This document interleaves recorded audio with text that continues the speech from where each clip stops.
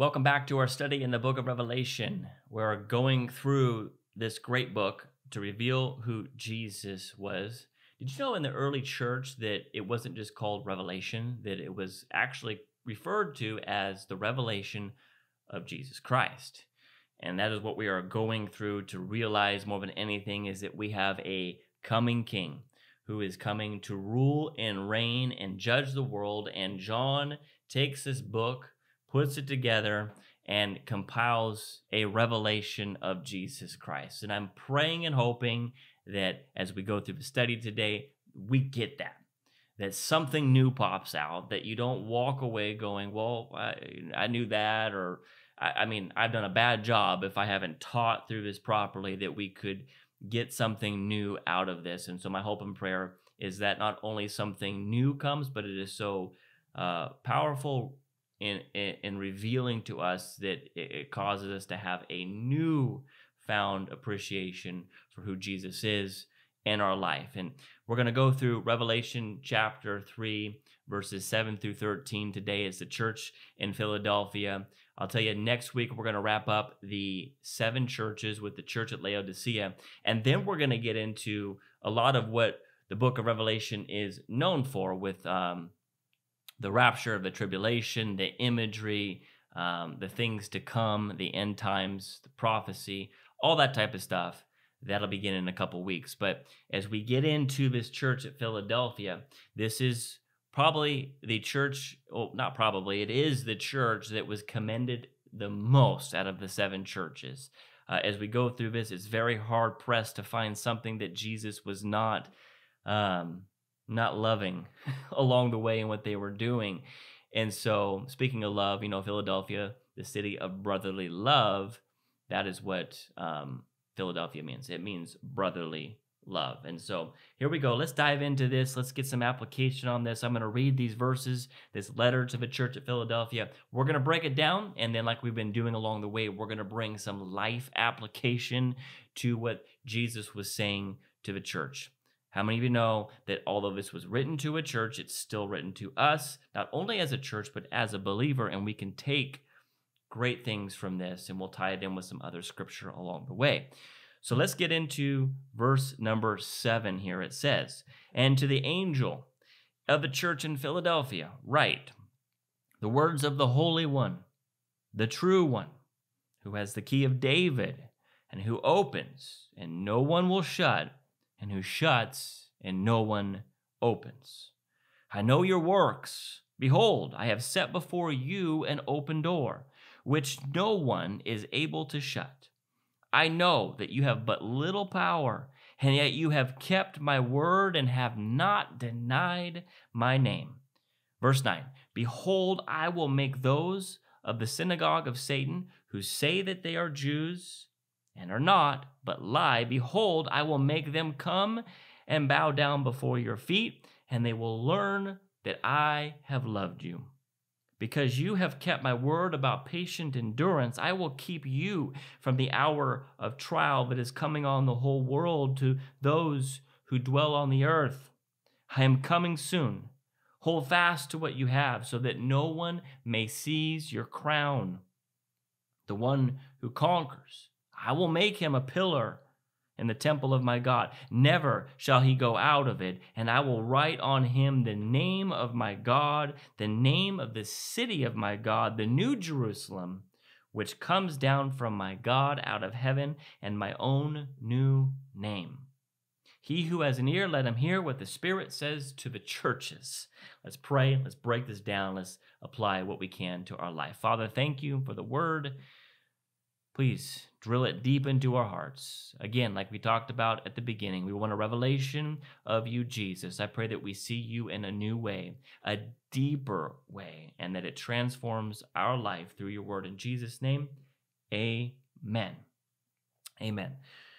So we're going to break this down, but a question I want to pose that we're going to answer as we go along in our study today is this: how do we, as a church, advance in what God has called us to do?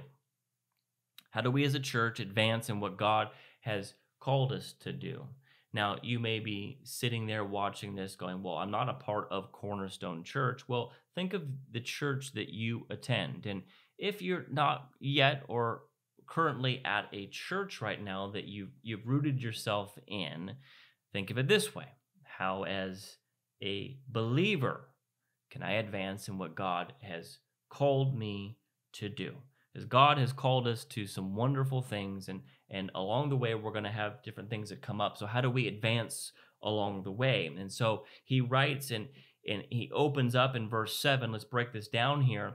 He talks about he, Jesus, claims he is the Holy One.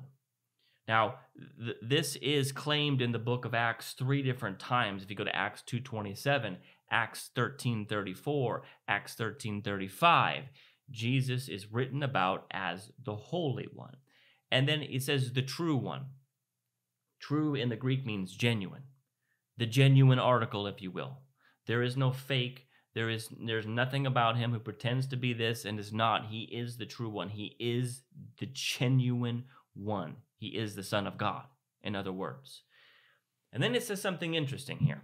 Who has the key of David? Who has the key of David? If you go back to chapter 1, we went over the fact that Jesus has the keys of death and Hades. And he refers to here the key of David. And it says, who opens and no one will shut, and who shuts and no one opens. Now, bear with me. I'm a teacher at heart. I want to break this down because it's so easy to get into this type of scripture here. I mean, let's read this, and let's read it as if it was the most glorious thing that we've ever heard, okay? That Jesus is sitting on high like he is, and is preeminent like he is, and it just stirs something inside of us, and we go, Jesus has the key of David, and he opens, and no one's going to shut, and he shuts, and no one's going to open. That's powerful. And it is powerful. But what does it mean? If I was to ask you right now, what does that statement mean? Where is that drawn from in the Bible? Would we be able to answer that? And some of us, maybe, yeah, hopefully. But most of us, I would reckon that no, we couldn't say what that means and give context to it. And so allow me for a moment to teach and to expand and expound on this statement, because it is key to understanding who Jesus is, and it will give us a revelation of who he is. So if you would go with me to Isaiah chapter 22.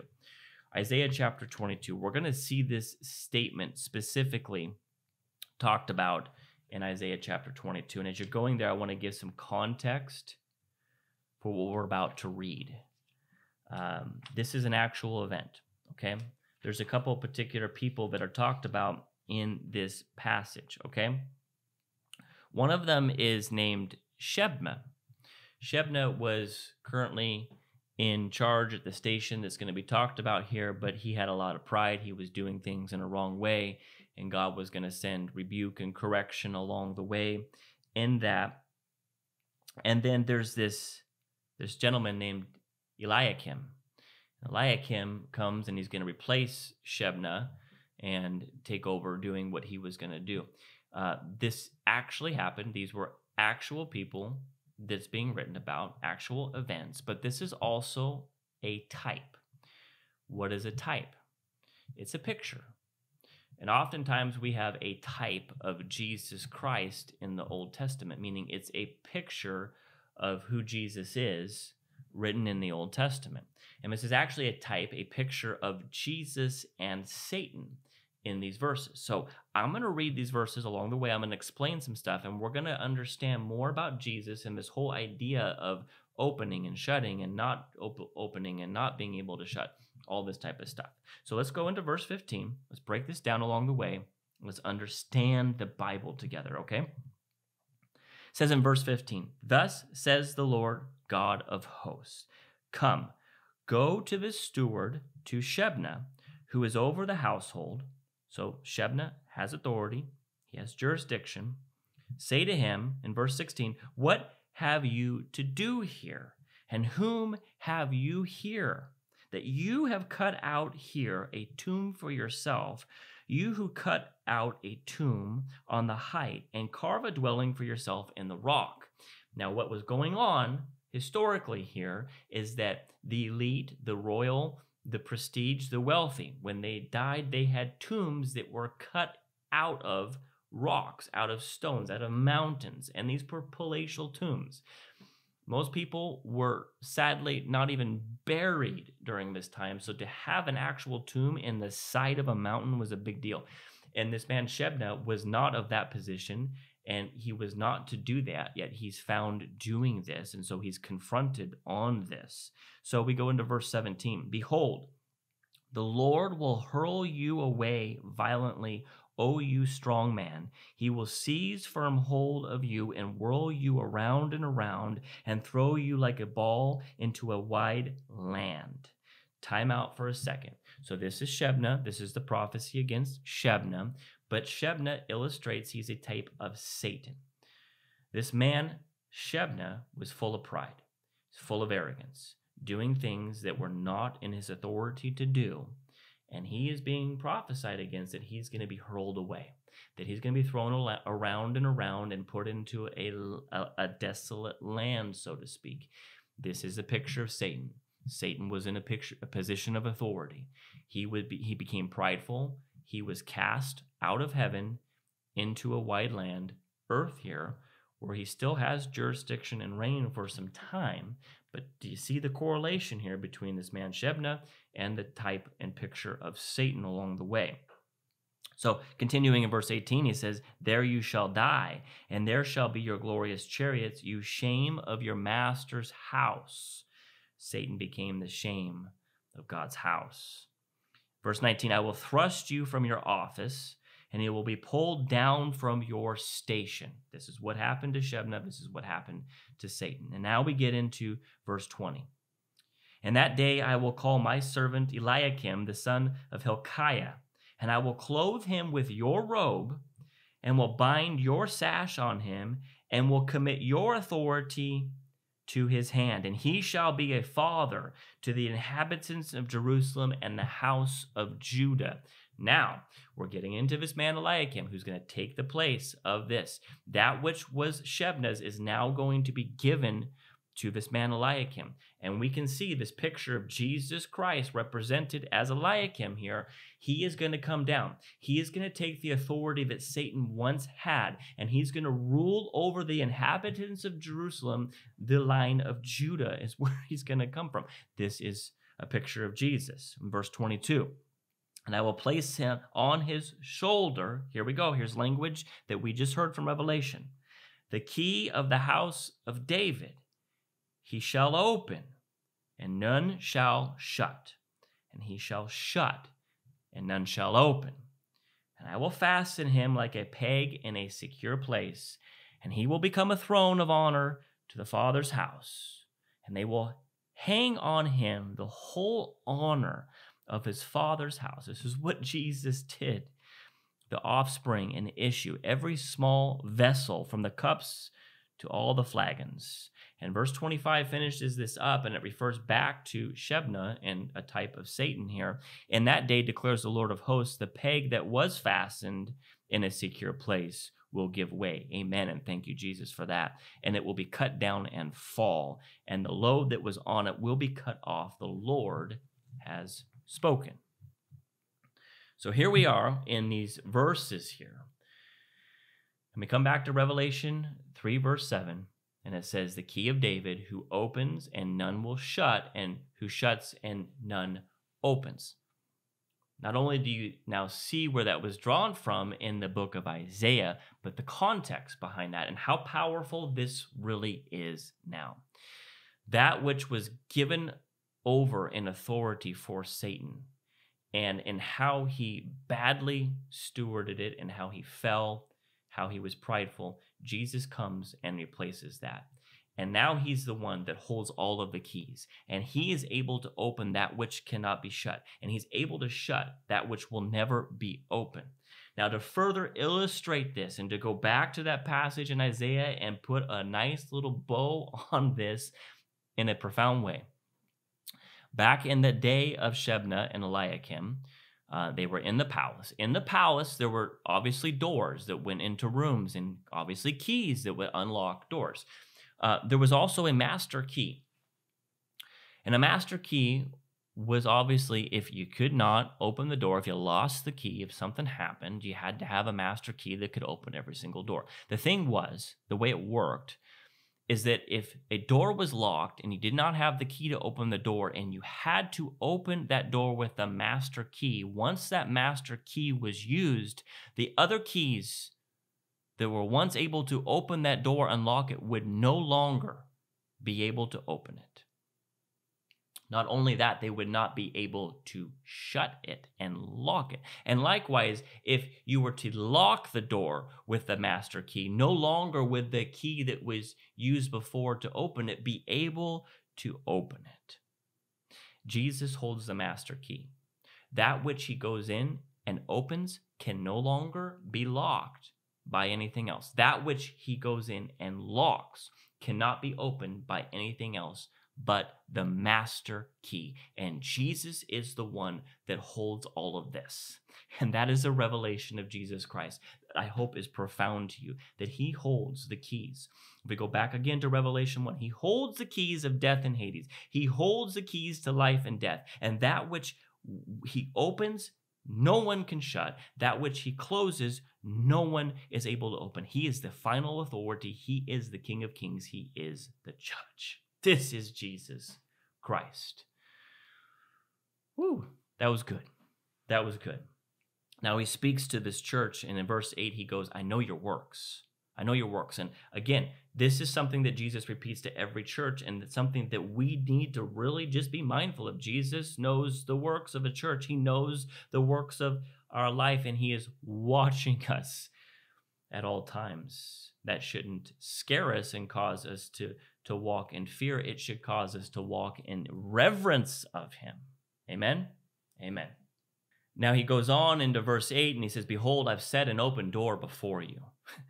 They were doing so well that the one who can open a door has opened a door for them.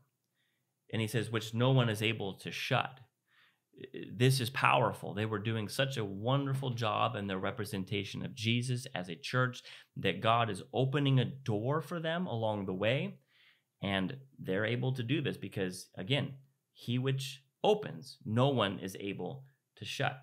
And then this powerful statement here, but we're going to drive home later on here. I know that you have but little power. And this wasn't a diss on them. This wasn't to say, oh, you don't have very much. Because of what they had gone through, and because, think of this, like if you've ever played an old video game, like a Mike Tyson boxing game, the original one on Nintendo, you had that power meter, and every time you get hit, that power would go down. I mean, you start off with full power in the fight, but every time you get hit, every time you get punched, that power continues to go down. And this was what was going on with the church in Philadelphia. A lot of persecution, a lot of people coming against them, hitting them. Their power had gone down, and it was just a tiny bit remained. He says, yet, in all of that, you kept my word and have not denied my name. This is key. This is so key. We'll get into this a little bit later on. They had a little power left, but they had not deviated from their faith. And then we get into verse 9 here, and he talks about, again, this synagogue of Satan. I explained that in detail at the church of Smyrna. You can go to a couple sermons back in that to reference that. But basically, these Jews who pretend to be Jews, they're not really Jews, actually. Jesus says, I'm going to make them come down and bow before you. And this is imagery. It's not like they would literally come down and bow before the church at Philadelphia.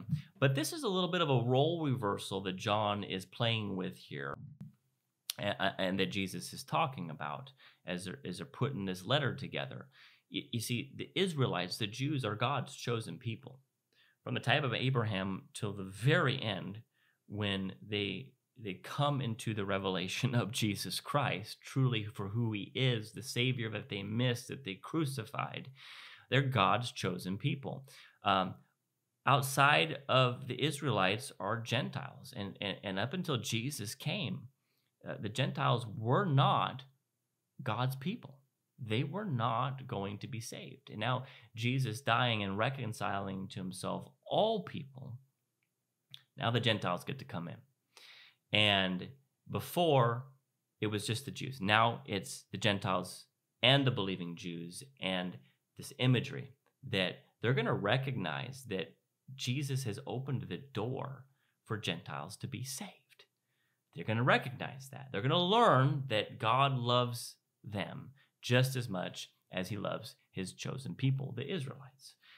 It goes into verse 10 and says, because you've kept my word about patient endurance, I'm going to keep you from the hour of trial that's coming on the whole world.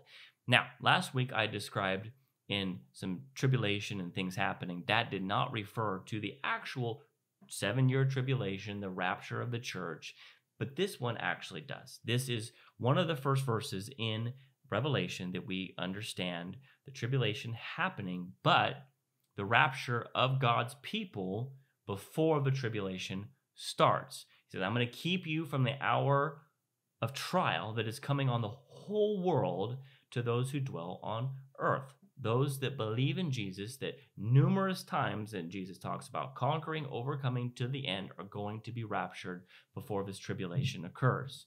And in verse 11, he emphasizes, I'm coming soon. I'm coming soon. We don't know how soon is. We don't know the hour. We don't know the day, but it's coming soon. Hold fast to what you have, he says, so that no one may seize your crown. And this, again, just speaks on what this book is about. It is the revelation of Jesus Christ. So find out who he is. Put your belief and faith in him and hold fast against all persecution, against everything that comes your way, against all temptations to lose your faith. Hold fast to the end, that we're going to remain having our crown, like other verses in the churches have said, be clothed in white garments. And then a thing that we've referred to back in chapter 2, verse 17, this whole thing about a new name that we see here in verse 12, talks about this new name. And if you go back to that church at Pergamum, again, a couple sermons back, I talk about in reference that this is not necessarily this new name that we're going to receive, but the new name that we're going to see of who God is. It's God's name. And we can see that played out here. It says, I'm going to write on him the name of my God. The name of my God. We're going to be written. We're going to have the mark of God in our life, over us, on us. In contrast to that, those that don't are going to receive the mark of the beast. And so you can see here that there's clearly a distinction of those who are God's and those who are the devil's in eternity. And that's a sobering thought. And I'll say this. We talk so much about the mark of the beast. Mark of the beast. It's coming. And there's these fear tactics involved in all of that and the evangelizing of all of that. We need to talk more about this mark of God that we're going to receive as believers, that we're going to receive God's name when we get to heaven. We're going to be marked with that. We should be proclaiming that more than we need to talk about the mark of the beast. And that breaks down the verses here in this letter to the church at Philadelphia. And what I want to do is not just, again, fill us with knowledge, but let's put some application to this. And so we asked the question earlier, how do we as a church advance in what God has called us to do? How do I as a believer advance in what God has called me to do? Now, I'll preface this with a story. A lot of times in my life, I've been so invigorated, so passionate to serve God. And along the way, circumstances have happened numerous times in my life where I do not feel as qualified as I once did. I don't feel like I can give it 100% like I did before. And a lot of times in my life, I've kind of got into the checkout mode. Like if I can't give my all, then I don't deserve to give anything. If I can't give my all, I'm ineffective. What good am I? And I don't know if that resonates with you in any way. Maybe you've tried to serve in church at some point in your life, and at some point, man, you were giving it your all, and then circumstances happen. Life, it happens. And along the way, you go, wow, I'm not doing as good as I once did before. Maybe I should just stop altogether, and maybe I should maybe even look for a new church. It's not working out here. We can get into a whole bunch of stuff with all of that. My main point in all of this is that along the way, we are called to advance God's church. And sometimes life gets in the way. Sometimes circumstances come and they stop us. Sometimes the door has been swung wide open by Jesus, and we just don't have what it takes to walk through. And so again, this thought of no condemnation, but how do we as a church, how do I as a believer advance in what God has called us to do? I want to give us 4 points and how they relate back here to what we just read in Revelation. The first thing here is we remain a church with power. And again, if you're not a part of Cornerstone Church, or you're not a part of any church right now, and you just want to insert believer instead of church, that's fine. How do we advance in what God has called us to do? Number one, we remain a church with power. We remain a believer with power. And Jesus declared to the church at Philadelphia, I know you have but little power, but yet you kept my word, and you've not denied my name. We remain a church with power. Even if we've got punched to the point where we've fallen down, we get back up in the little strength that we have. You see, this is a big difference in what Jesus was writing to the church at Philadelphia versus the other churches. Other churches, he's like, you fell. You completely fell. Other churches, you're not continuing on. This church, they have a little power left, but they're going for it. They're continuing in that power. And no matter what circumstances come our way, no matter what life brings, if we remain in Jesus, we still have power. It may feel like little power to us, again, because we're comparing it to our own power before. We have to realize that the power of Jesus Christ never goes down. It's never punched to the point where it diminishes. Whatever hits Jesus has zero effect on him. And so even if we have a little power, it is mighty in the name of Jesus Christ. So we are going to advance in what God has called us to do by remaining a church, a believer with power. How do we do that? We do what we can, and we do it well. Hear me out on this. We do what we can, and we do it well. It doesn't mean we have to do all of these things. We just do what we can in the moment, and we make sure we do it well. Ecclesiastes 9:10 says this: whatever your hand finds to do, do it with your might. Whatever your hand finds to do it with your might. If you can do 10 things, do it with your might. If you can do 5 things, do it with your might. If you can do one thing, do it with the strength that you have and the strength you can get from Jesus. The second thing here, on how do we advance in what God has called us to do? We remain a church with possibilities. Remain a believer with possibilities. The church in Philadelphia, Jesus says, I have set before you an open door. I've set before you an open door. This imagery of an open door was seen throughout the New Testament. I'm just going to throw a few verses at you pretty quickly here. 1 Corinthians 16:9. For a wide door for effective work has opened to me, and there are many adversaries. 2 Corinthians 2:12. When I came to Troas to preach the gospel of Christ, even though a door was opened for me in the Lord. Colossians 4:3. At the same time, pray for us also that God may open to us a door for the word to declare the mystery of Christ, on account of which I am in prison. And then in Acts 14:27, it says, and then they arrived and gathered the church together. They declared all that God had done with them and how he had opened a door of faith to the Gentiles. We are going to remain a church with possibilities. We are going to remain a believer with possibilities, because with God, all things are possible. And we have a Savior in Jesus Christ who opens doors which no one can shut. So how do we do this? We build his church. We build his church. Now, here at Cornerstone Church, we are in 2024, and this year is about building his church. We have 5 specific ways that we are building his church this year. Now, you as a believer, you can build his church. If you're not currently attending a church, I highly encourage you. It is biblical that you are rooted in a church. And whatever your hand can find to do it with your might. Build his church. If you are in a church right now and you don't find yourself serving, serve the body of Christ. Again, it doesn't have to take all of your time, but we are going to advance God's kingdom through the door that he has opened for us.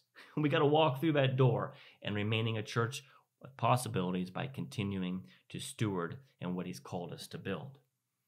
Again, how do we advance in what God has called us to do? Thirdly, we remain a church with purpose, with promise. We remain a church with a promise. We remain a believer with promise. He says to the church in Philadelphia, I will keep you. I will keep you. God is keeping you. God has a promise over your life, and he has that as a yes and amen. And as long as we can remain a church, a believer with promise, God will work that promise through and through. Listen, we are called to have faith. We are called to have faith. So how do we remain a church? How do we remain a believer with promise? We keep the faith. We keep the faith. We endure with faith. Our job is to keep the faith. God's job is to keep the promise. And when we keep the faith, God is faithful in his promise to us. 1 Peter 5:10 says this, after you've suffered for a little while, the God of all grace, who has called you to his eternal glory in Christ, will himself restore, confirm, strengthen, and establish you. After you've suffered for a little while, these are the promises that are coming to you. We just need to keep the faith and the promise that God has for us. And lastly, how do we advance in what God has called us to do? We remain a church with perseverance. We remain a believer with perseverance. Jesus remarked, I should say, in his letter to Philadelphia, I will make him a pillar. I will make him a pillar. I didn't go over that before because I was going to go over that now. But this idea of a pillar, it's so important. If you look at a structure, you can visibly see the importance of a pillar. And a pillar is a permanency. It's there to hold for all time. And we have to remain in perseverance. We have to remain in perseverance. So how do we do that? How do I remain a believer? How do we remain as a church with perseverance? We remain faithful. Faithful. And you're like, Pastor Ryan, that sounds like the last point. Like, how do we do that? We keep the faith. Keeping the faith and remaining faithful is different. I can keep the faith in my mind, but am I remaining faithful throughout the process? I can say, God, I have faith in you, but am I remaining faithful in the trial? It's the proof in the pudding, so to speak, and that's what perseverance is. It's the long suffering. It's the going through it and not deviating from the promise that God has for us. And I'll end it with this verse to drive this point home. In Genesis 22:1, it says this, after these things, God tested Abraham and said to him, Abraham, and he said, here I am. After these things, God tested Abraham. What are these things? Think of Abraham's life. He's called by God to leave the comforts of his home and go to a land that he doesn't know where it's at, how he's going to get there, when he's going to get there, and what it's going to be like when he gets there. He's called to do that. He's given a promise that he's going to be a father, and not only that, but the descendants were going to lead to Jesus Christ. And for 25 years, there is nothing remotely coming close to that promise being fulfilled. He had to remain faithful in that. He had numerous issues with his family. He had to go in the original 300 style and save his nephew Lot, who got captured by enemies. All of these things happened for Abraham, to Abraham, along the way. And he had to remain faithful.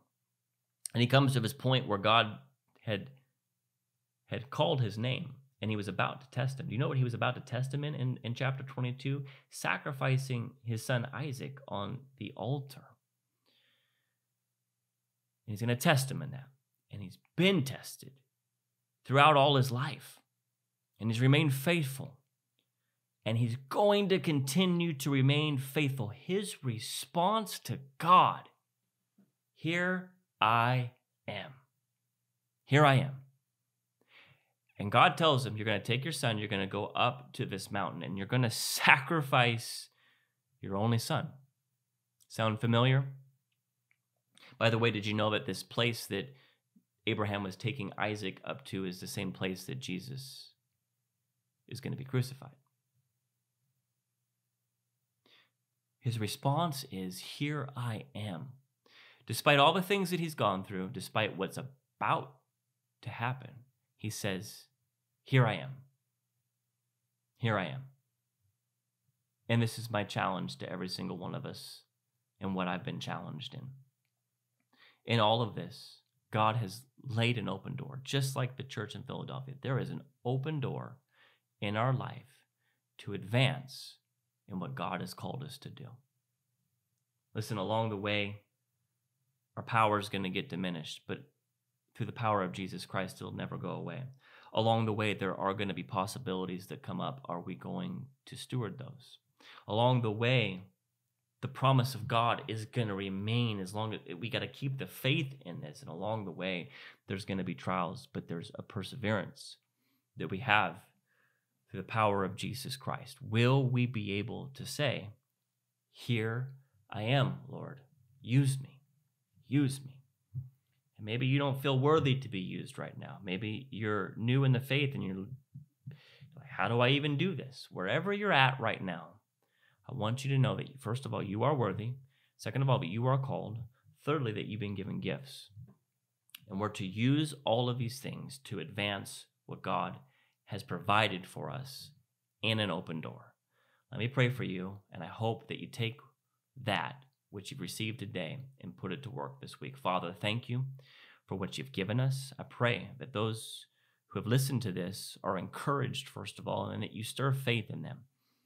To remind them that, first of all, you are faithful, and because you are faithful, we can then be faithful. And I pray with all of my heart that something wakes up inside of us that sees that you have opened a door for us to walk through, and we are called to walk through that door. And whatever is hindering us from doing so, I pray that that is removed in the power of Jesus Christ.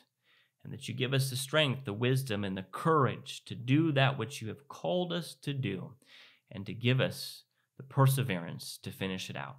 In Jesus' name, amen. Amen. Be blessed as you continue through your week.